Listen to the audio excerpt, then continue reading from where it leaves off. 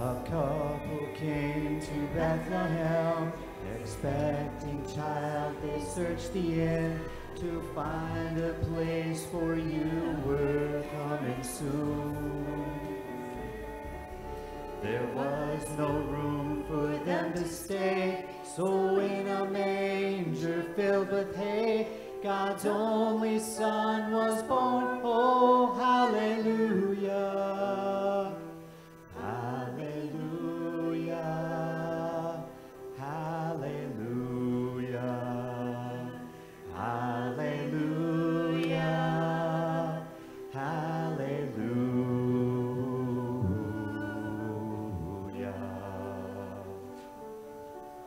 The shepherds left their flocks by night to see this baby wrapped in light. A host of angels led them all to you. It was just as the angel said, you'll find him in a manger bed, Emmanuel and Savior. Hallelujah, hallelujah, hallelujah, hallelujah, hallelujah.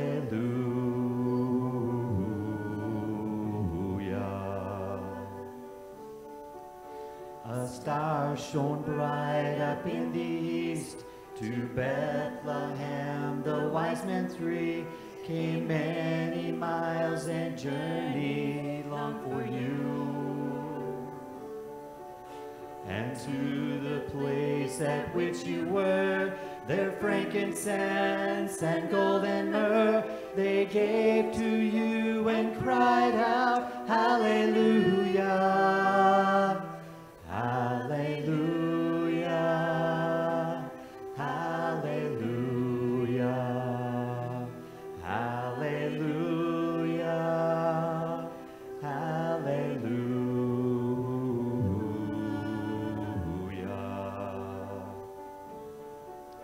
I know you came to rescue me. This baby boy would grow to be a man and one day die for me and you. My sins would drive the nails in you. That rugged cross was my cross too. Still every breath you drew was hallelujah, hallelujah, hallelujah, hallelujah, hallelujah, hallelujah, hallelujah, hallelujah,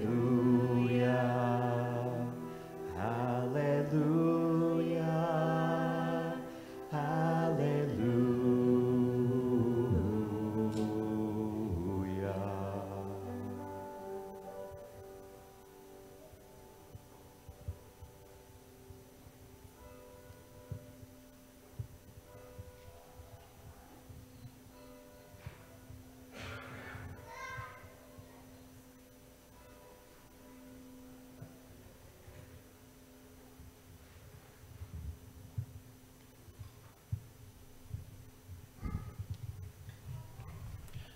Good morning. Welcome to worship this morning in the name of Him for whom we wait, our Savior and Lord Jesus Christ. This is, of course, the fourth Sunday of Advent, and anticipation is building and building, and I hope that your hearts are stirred by God's holy word and by the anticipation of what He brings to us. We'll continue with the lighting of our Advent candle with a family that some of you might be familiar with.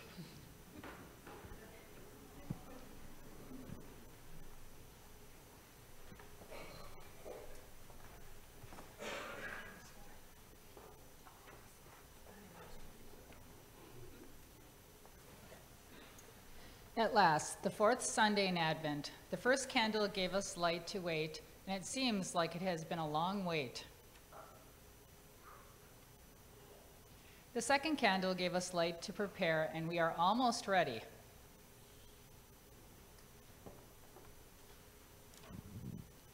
The third candle reminded us to celebrate Jesus' promised return. And now finally we light the fourth candle to remind us that Jesus, the light of the world, is very near.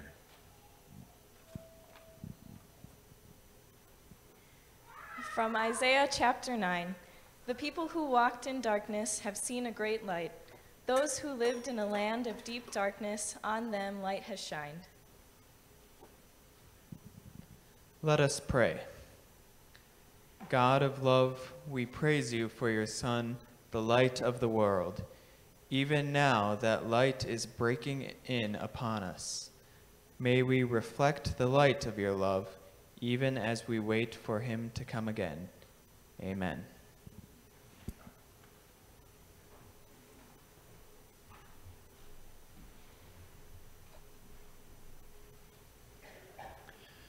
We begin in the name of the Father, and of the Son, and of the Holy Spirit.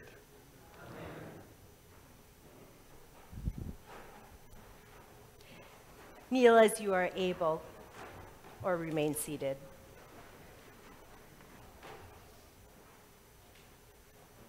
Most merciful God, show us the consequences of unrepentant living, so that we might be brought to repentance. Then, by the blood of Christ, save us, forgive us, and captivate our wills to follow you. Yes, in Jesus' name. Amen. You who are brought to true repentance are also given true faith. The death of Christ brings you the entire forgiveness of all of your sins, and his resurrection is now your new life. Thanks be to God through our Lord Jesus Christ. Grace to you and peace from God our Father and the Lord Jesus Christ. Please share peace with one another.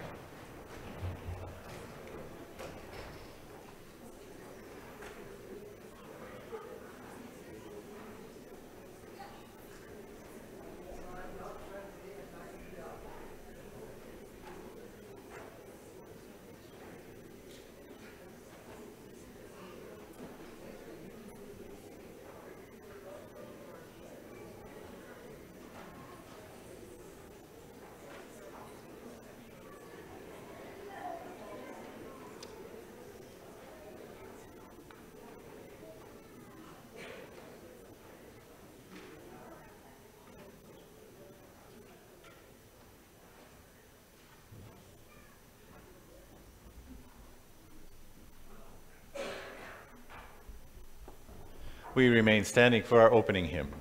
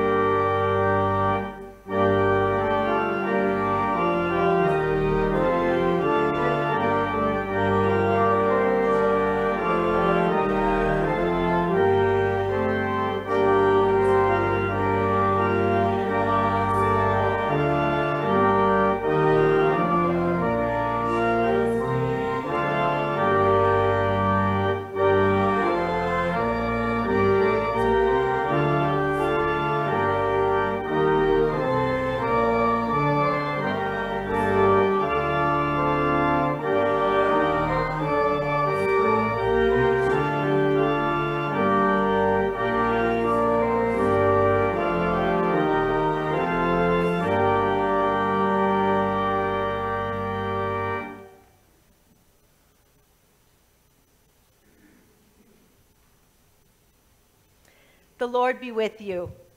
And also with you. Let us pray.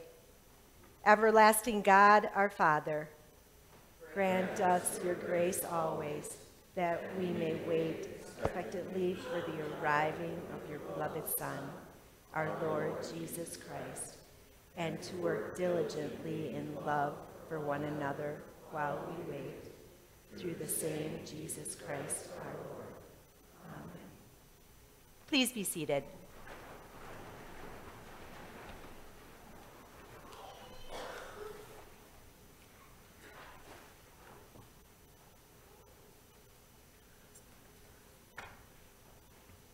The first lesson is from Micah, the 5th chapter.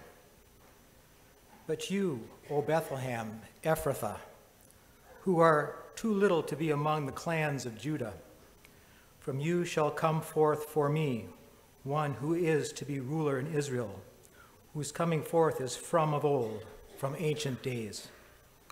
Therefore he shall give them up until the time when she, who is in labor, has given birth. Then the rest of his brothers shall return to the people of Israel. And he shall stand and shepherd his flock in the strength of the Lord, in the majesty of the name of the Lord his God.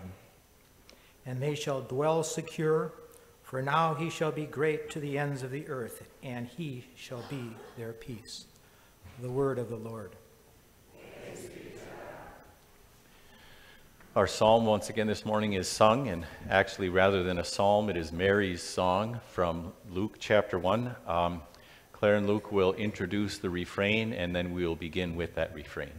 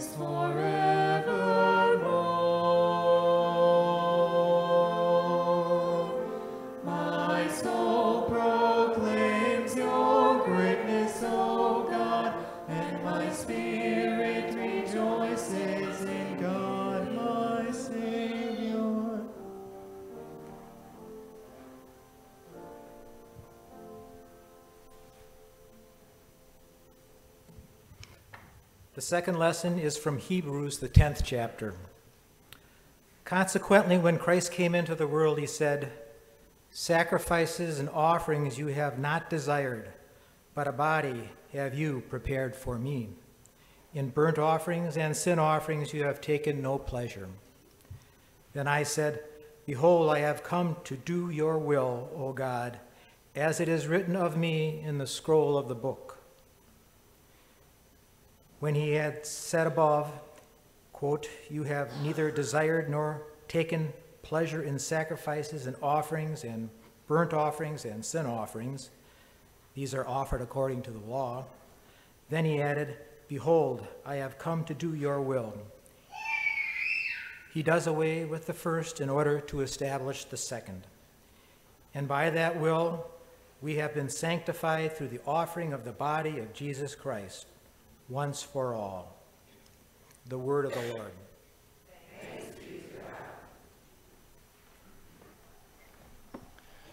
Lord. Children are welcome forward for our children's message. Bring the chocolate. It's not time yet. Oh, it has to be. Seems like forever. Seems like forever until what? Christmas. 2 days? That's too long. Yep. 2 more days to wait, right? I don't want to. I want it now. It's hard to wait, isn't it? Yeah. Oh. Sometimes we say, "I can't wait." I say that all the time. Yep, but we have to wait, don't we? I don't like it. No, it's not fun to wait, but sometimes we have to. And that's just the way it is, you know. Sometimes we wait just a little while for something. Sometimes we wait for a long time. Like at Christmas, right? Feels like it. Yep. Well, you know what? A long time ago, long before you were born, when I was only 5 years old. That must have been a long time ago. When I was only 5 years old, my mom and dad said I would get to see my brother again. Why couldn't you see him? Well, my brother had died. And I was very sad, and they said, "You'll get to see him again in heaven." And I said, "When?" And they said, "Well, whenever Jesus takes you there." And I said, "When is that?" Did they know? No, they don't know. I don't know. But I know that the time will come, right? So I'm waiting. And it's been a long wait. 50 years is a long time. Can't believe it's been that long already. But you know, back then it seemed like it would never come. But now, 50 years doesn't seem like it took so long. You gotta be kidding. Well, it doesn't feel like it was that long. So we can trust God, even if he makes us wait for a very long time. And when he finally fulfills his promise, it's going to seem like it was a very short wait. That's hard to believe. Yeah, it feels like it's very hard to believe that it's going to come, but it will. Jesus will return, and we will celebrate, and it will seem like it was a very short wait. Okay? Let's pray.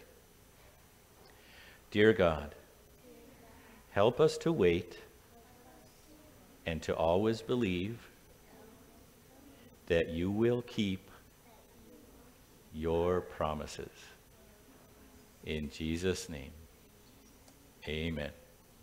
Great. Thanks for coming up, guys.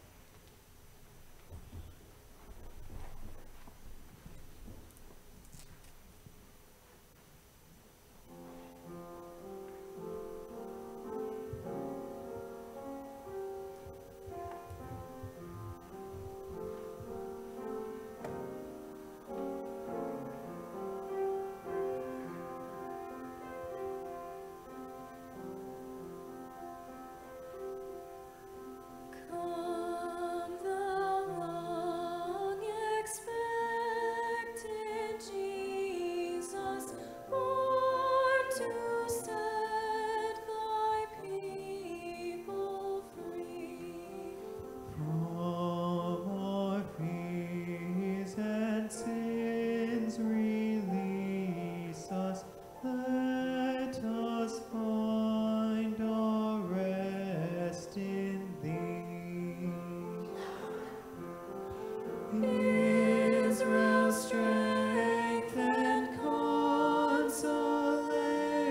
nation, hope of all the earth, thou art, dear desire of every nation, joy of every longing heart.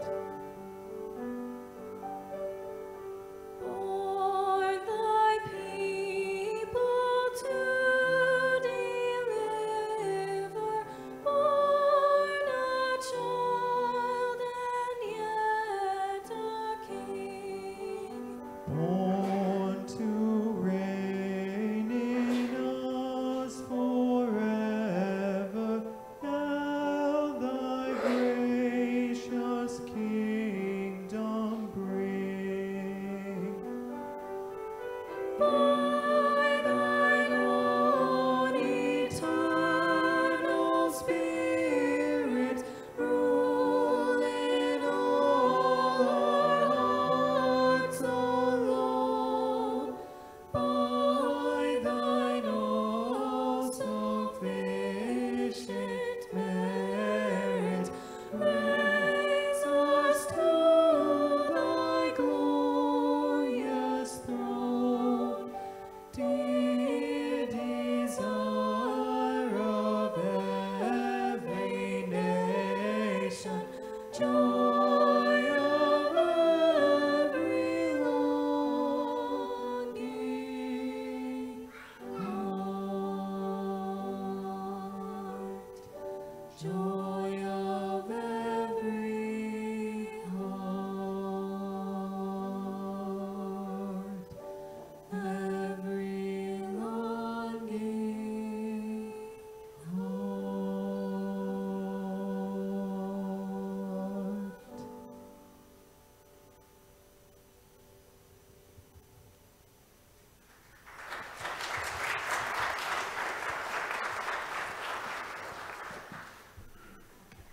We stand for the hearing of the gospel.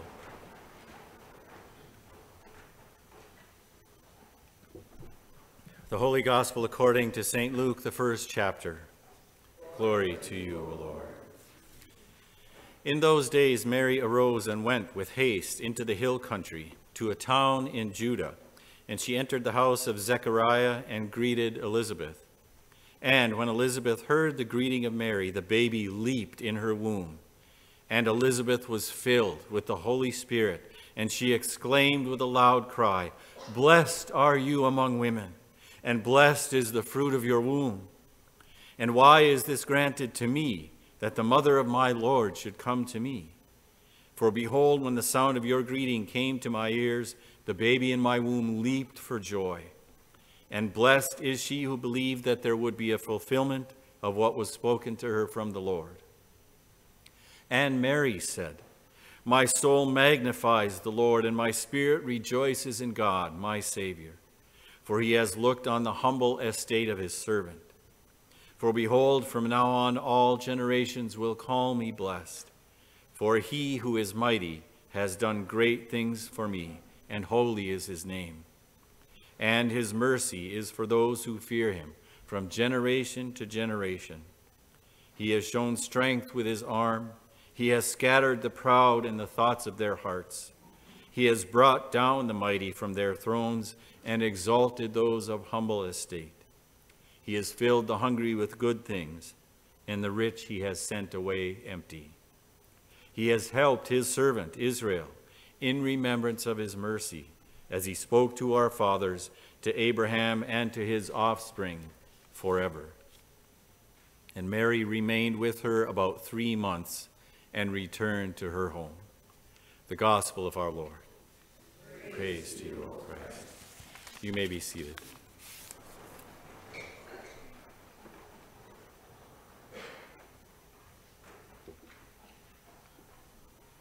Fellow watchers and waiters for the Messiah, grace and peace from God our Father and our Lord Jesus.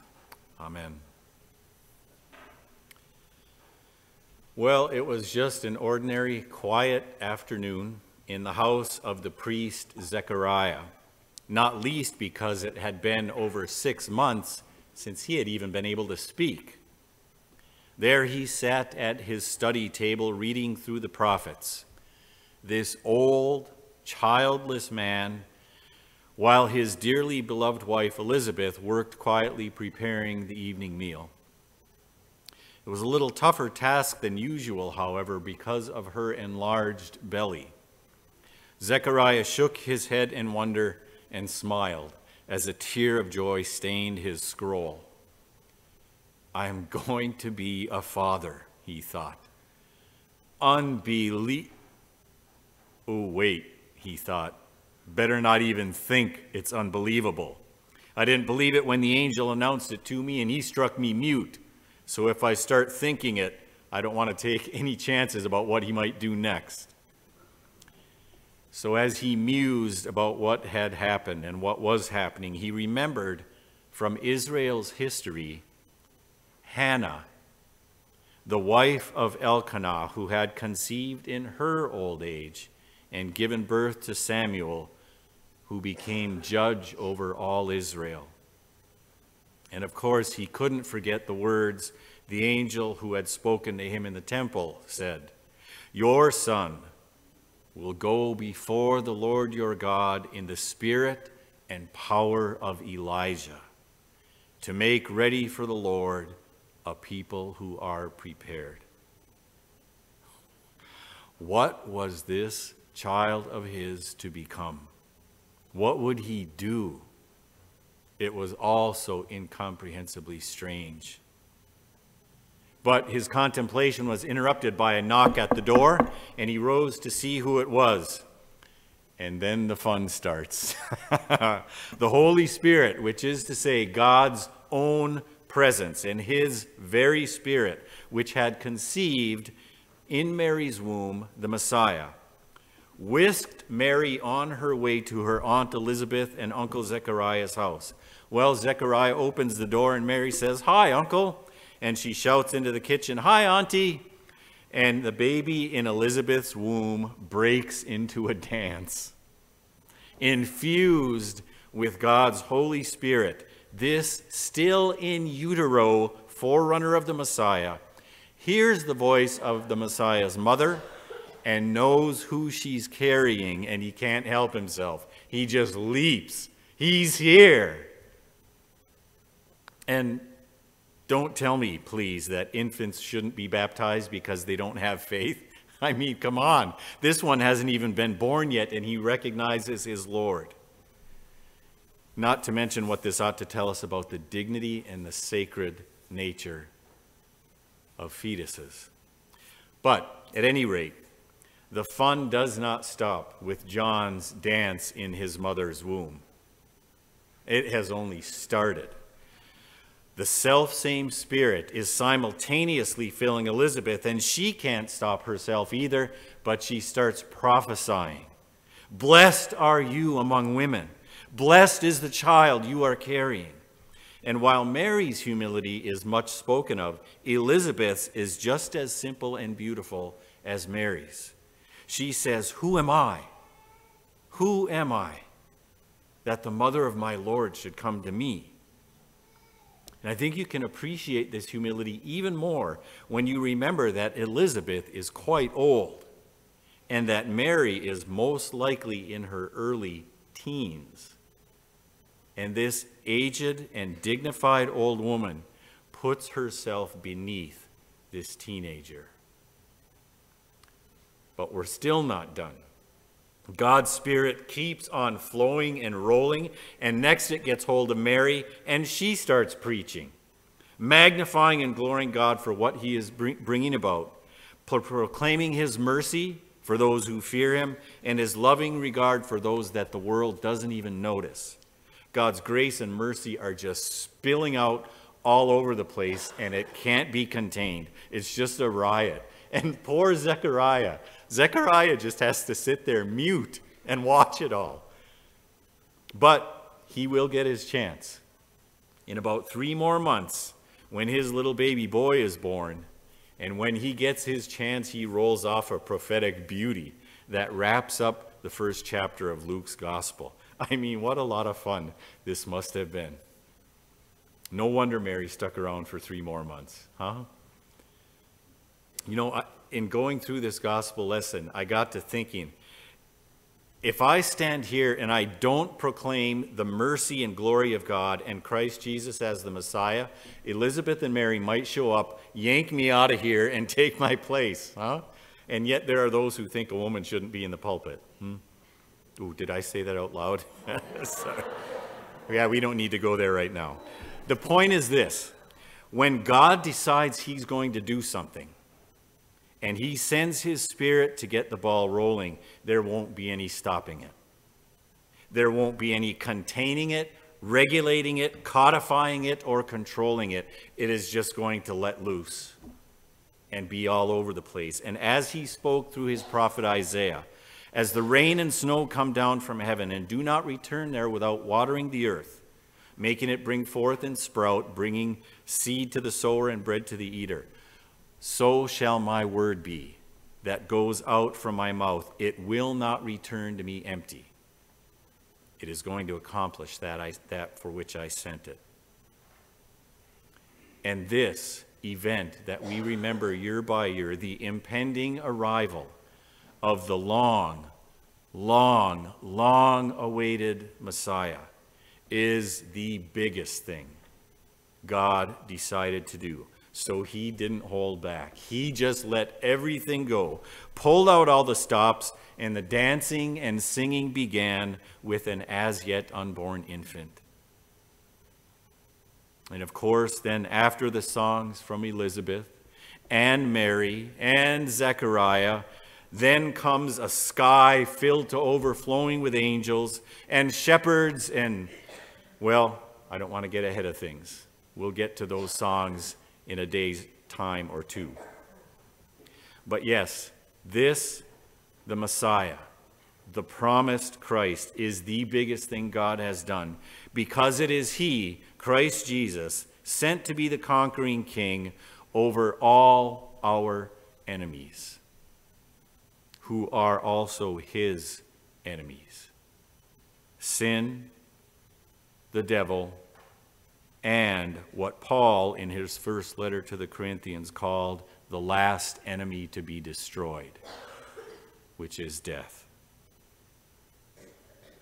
This is the biggest thing God has ever decided to do. And when all of this glorious activity of God comes to pass, what you will see and hear at the end is what Isaiah prophesied in the conclusion to chapter 55, from which I read just a minute ago. You will go out in joy and be led forth in peace. The mountains and the hills will break into singing before you, and all the trees are going to clap their hands. I mean, listen. Infants, women, men, mountains, trees, God's entire creation singing, dancing, and clapping in joy and glory for what God is bringing about, the salvation that is coming. So let's join the song. To be specific, Mary's song. We'll stand and sing, "My soul now magnifies the Lord."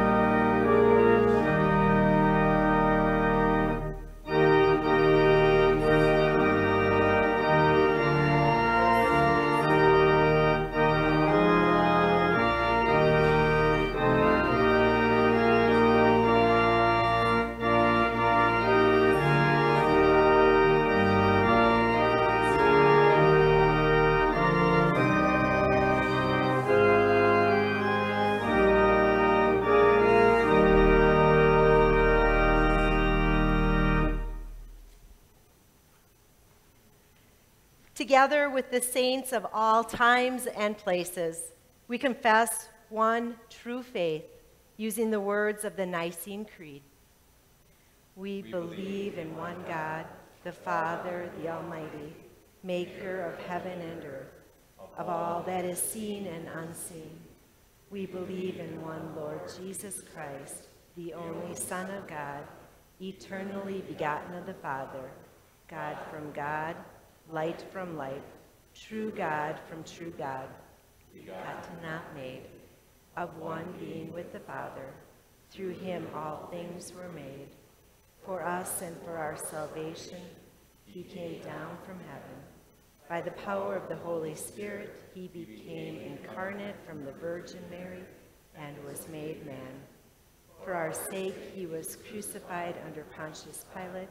He suffered death and was buried. On the third day, he rose again, in accordance with the Scriptures. He ascended into heaven and is seated at the right hand of the Father. He will come again, glory to judge the living and the dead, and his kingdom will have no end. We believe in the Holy Spirit, the Lord, the giver of life, who proceeds from the Father and the Son. With the Father and the Son, he is worshipped and glorified. He has spoken through the prophets. We believe in one holy, Catholic, and apostolic church. We acknowledge one baptism for the forgiveness of sins. We look for the resurrection of the dead and the life of the world to come. Amen. Please be seated.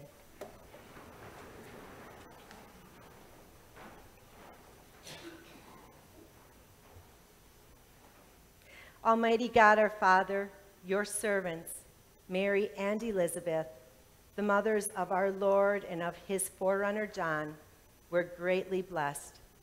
And yet the same blessing also pierced their hearts with suffering.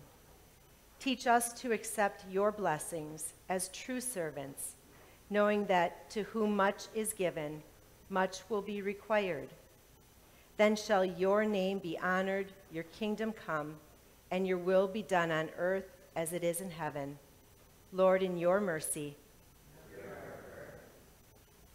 Almighty God, you have given us this time to bring our mutual prayers before you in one accord. You have promised that where 2 or 3 are gathered in your name, you are with them. Fulfill now, O Lord, the desires and petitions of our hearts as you deem appropriate, granting us in this world knowledge of you, and in the world to come life everlasting. Lord, in your mercy. Lord Jesus Christ, we commend to your care the children of our parish, that they may grow in grace and in the knowledge of you, their Savior and Lord. Bless them with loving parents and teachers, and keep them from all danger and harm. Lord, in your mercy. Visit and relieve, O Lord, your servants who are ill, for whom we pray for, naming them with our lips or in our hearts.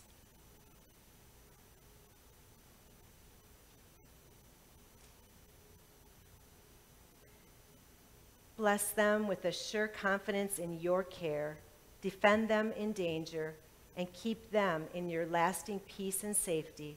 Lord, in your mercy. Lord of creation and life, guard and preserve the unborn, the work of your own hand. Be with the mothers who carry them. Bring them both safety through temptation and danger to the joy of life. Lord, in your mercy. Lord, we thank you that in your great mercy you have given us your holy and blessed word, and we pray that we may always receive it with thankful hearts, live according to it, increase in faith, hope, and love, and at last obtain eternal salvation through Jesus Christ, our Savior and Lord. Amen.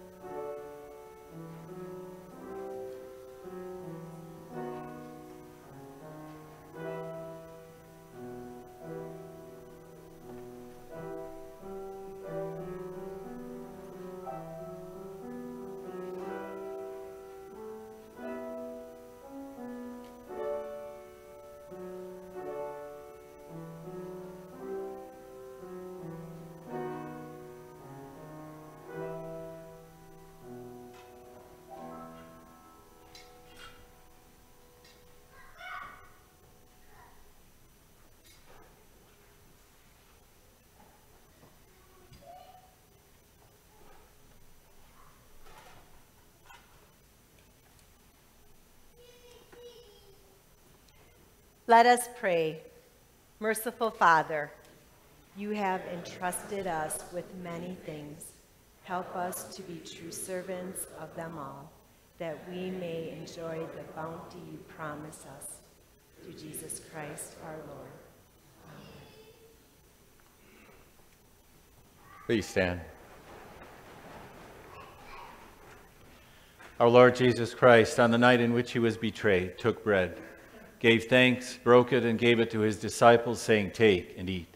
This is my body given for you. Do this for the remembrance of me." In the same way, after the supper, he took the cup, and when he had given thanks, he gave it to them, saying, "Drink of this, all of you.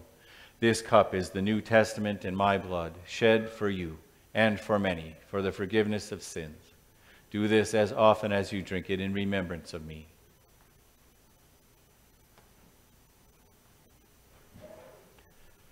Lord, remember us in your kingdom and teach us to pray. Our Father, who art in heaven, hallowed be thy name. Thy kingdom come, thy will be done, on earth as it is in heaven. Give us this day our daily bread, and forgive us our trespasses, as we forgive those who trespass against us. And lead us not into temptation, but deliver us from evil. For thine is the kingdom, and the power, and the glory, forever and ever. Amen. You may be seated. He who came to us as God in flesh and blood comes to us still in flesh and blood in these gifts, the bread and wine. Come and receive.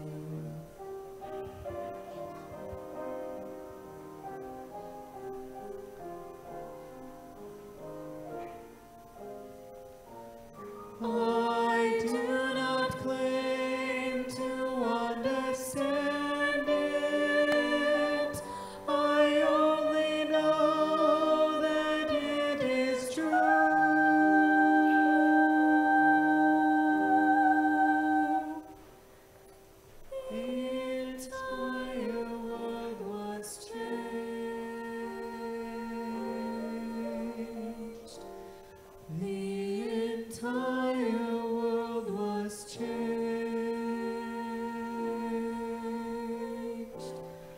The entire world was changed by that one solitary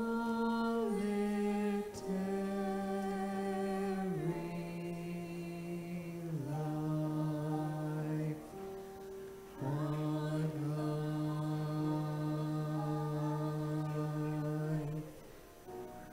One solitary life.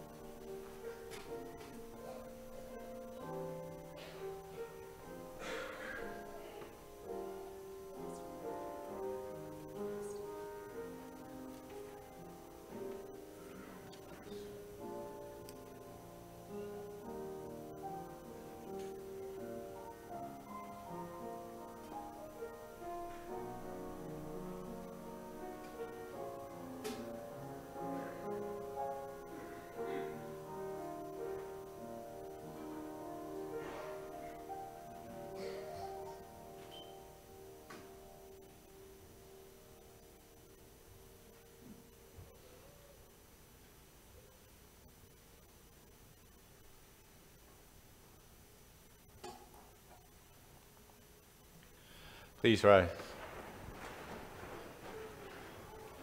Now may the body of our Lord Jesus Christ and his precious blood strengthen you in body and soul and keep you in true faith unto life everlasting. Amen. To get my notes, just a few very brief announcements. Our Advent candle lighting and readings, we need one more family to volunteer for 5 p.m. service tomorrow. So if you or your family would like to do that, we would be happy to have you. You can sign your name up on the sheet outside my office, and the readings are waiting for you there on my coffee table. So go right in and take those readings. Speaking of tomorrow, services are at 3 p.m., 5 p.m., and 7 p.m. I think there was a misprint in the parish news on the front, on the little sidebar. It might say 3:30, but it's 3, 5, and 7 on the hour. And then Christmas morning service at 10 a.m. Our thanks to the family of Mike Hansen for the floral arrangements on either side of the chancel down front. Mike's funeral was here on Friday. And our sympathies also are with the family of Travis Plum, who passed away Friday.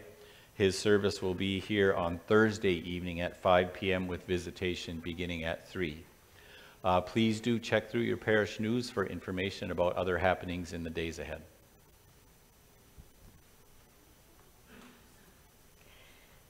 And now, may the Lord bless you and keep you. May his face shine upon you and be gracious unto you. May the Lord lift up his countenance upon you and give you peace. In the name of the Father, and of the Son, and the Holy Spirit. Amen.